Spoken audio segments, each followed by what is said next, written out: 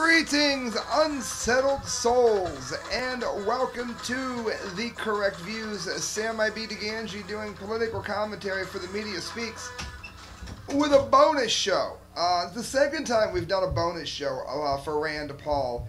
I'm going to set up so my low-def listeners, live listeners right here, high-def, hello, my Rand Paul shirt, because I have not yet got around to purchasing one. It's a thank you Rand show. And it's a thank you Justin Amash show. Now, I've done prior shows on reasons why Rand Paul is not his dad. I've covered this 2 or 3 times. Don't leave me comments saying he's not what his dad. Okay, we agree.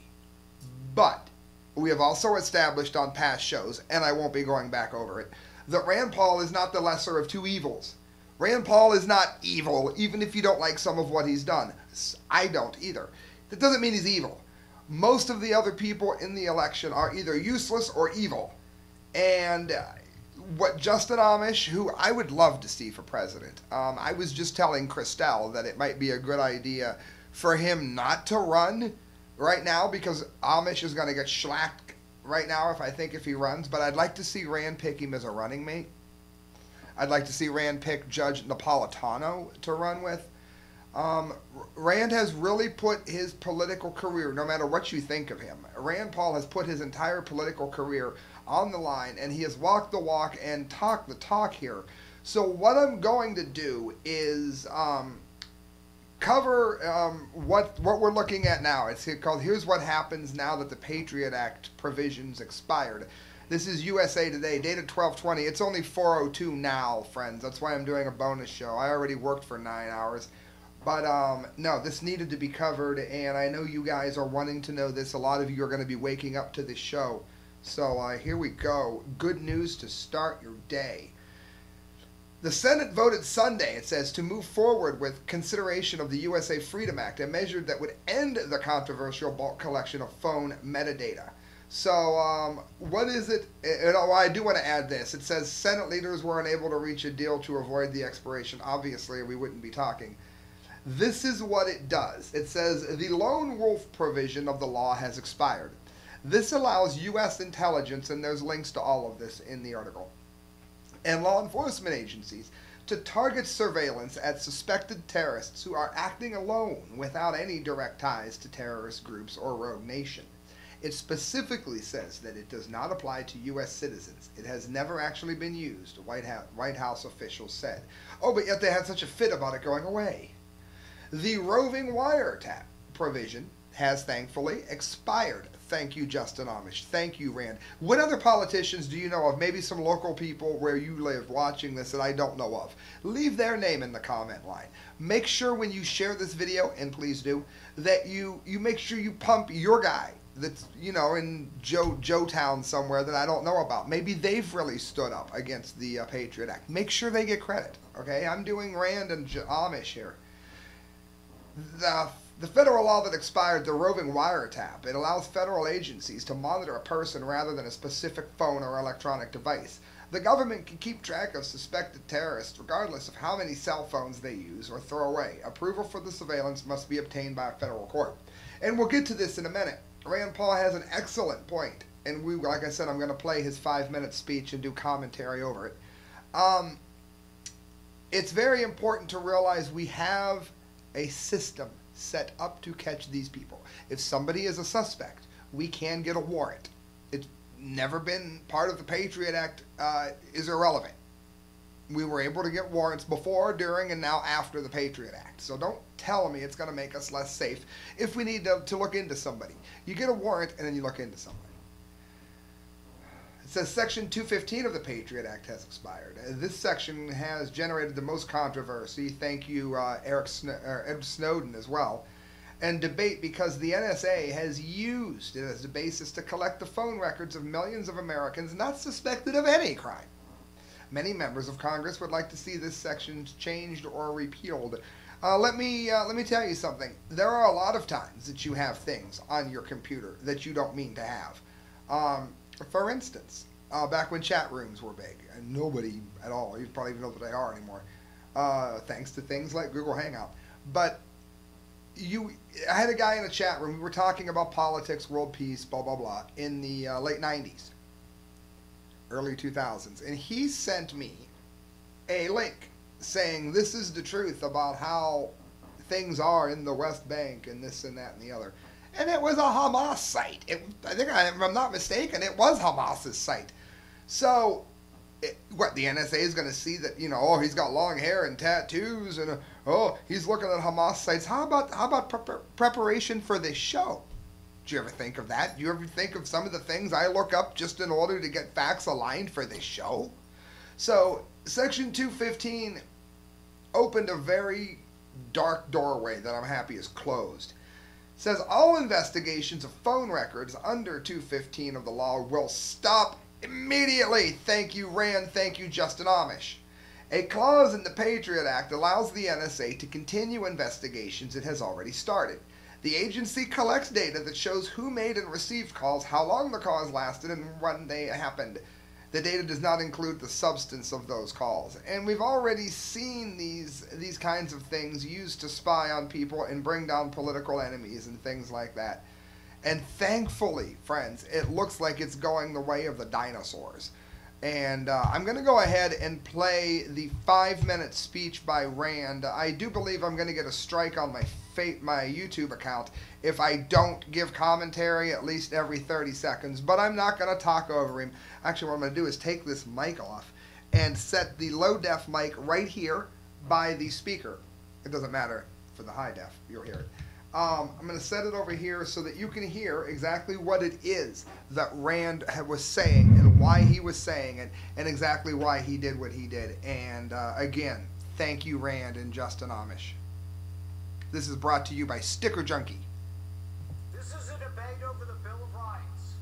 This is a debate over the Fourth Amendment. This is a debate over your right to be left alone. It has been said, according to libertarianism, that a man's most basic right is, in fact, the right to be left alone. Justice Brandeis said that the right to be left alone is the most cherished of rights. It is. The right to be left alone is the most prized to civilized men. Let us be clear, we are here tonight because the president continues to conduct an illegal program. Exactly, and that's why we beat it. The president has been rebuked by the court. The president has been told in explicit terms, the president has been told that the program he is conducting is illegal. And he could stop it immediately. The president opines on television.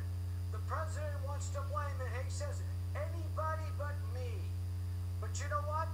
The president started this program. Yes, he did. Without congressional permission. Yes, he did.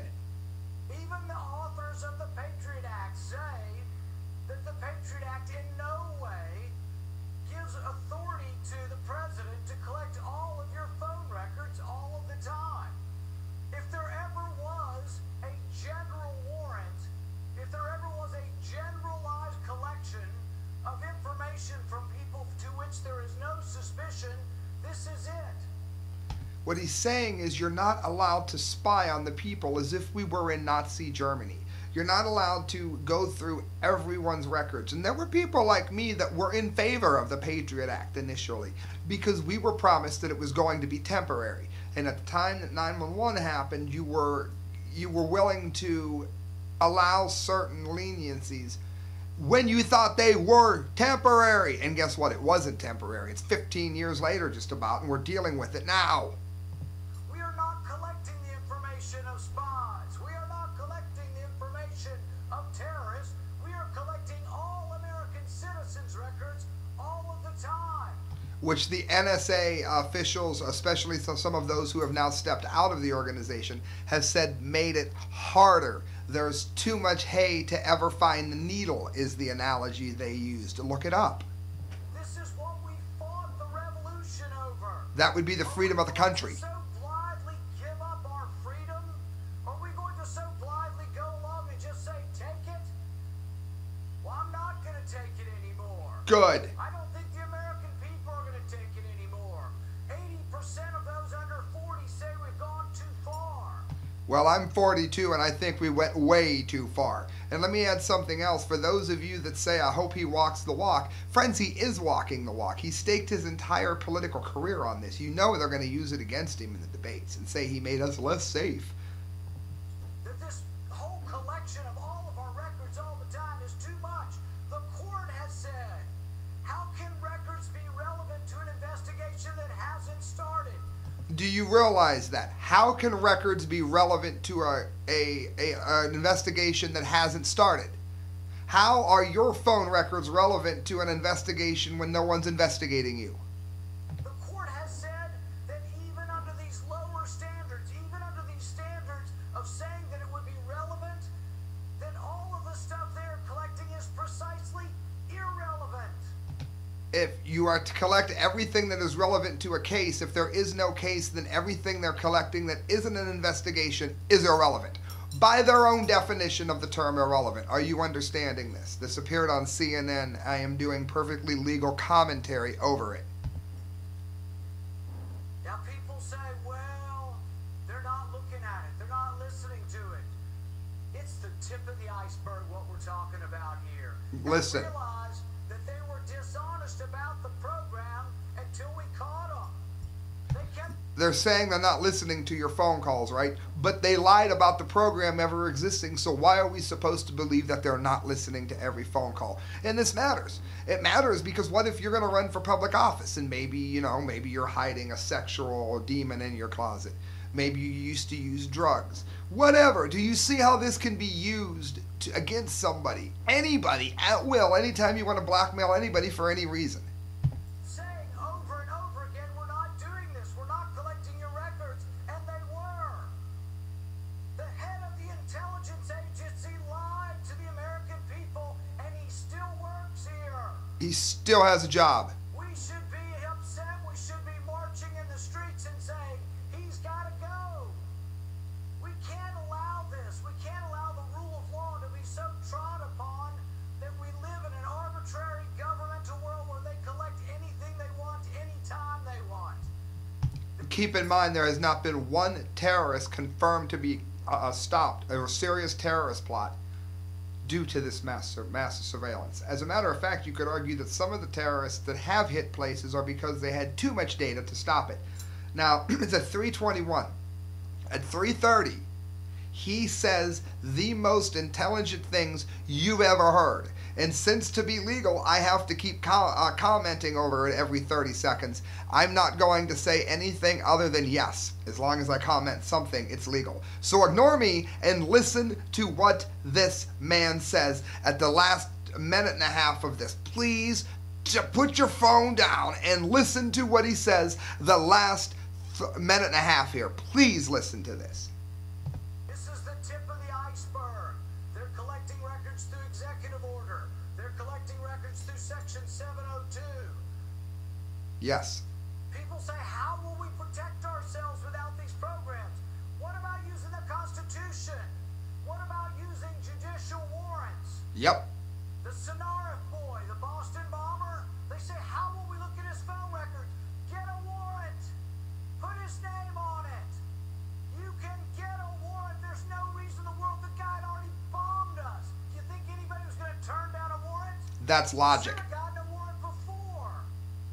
Get warrants on people we have suspicion on. Why didn't they have suspicions on him? Maybe because they've collected phone records on people like me. The Simpson guy that was shot in Garland, he'd already been arrested. We had suspicion. Let's hire 1,000 more FBI agents.